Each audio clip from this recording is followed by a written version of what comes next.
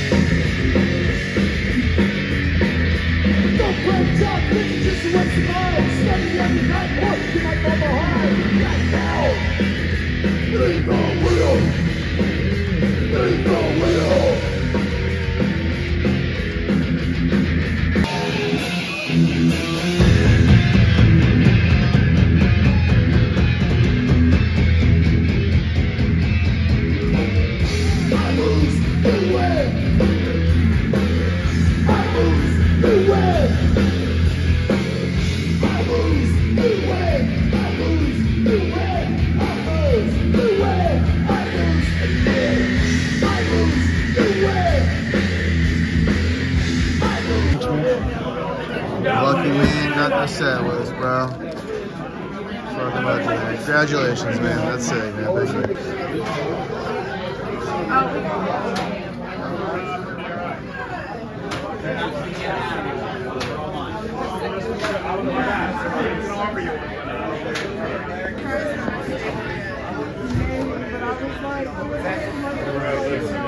I appreciate it, man. I ain't done the lead singer band for the last 30 years or so.